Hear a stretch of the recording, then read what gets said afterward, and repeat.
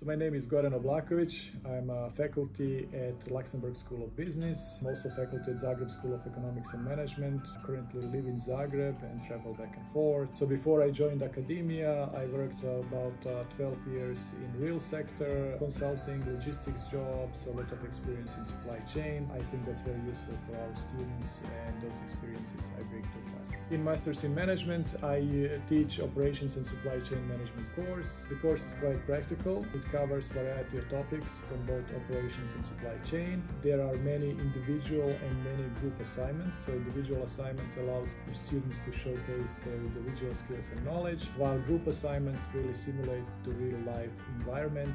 In supply chain and operations, almost always you work in teams. Of course, and I as a teacher use different teaching methods. I use simulations, gamification, real-life cases that I worked on, and a lot of practical examples. So once the concept is explained, we try to go through practical application of that concept, so the students would be ready to apply them when they enter the marketplace. So Operations and Supply Chain Management course is quite practical. I try to bring a lot of my experiences, so I have diverse backgrounds, educated in US, educated in Europe, worked in US, worked in Europe.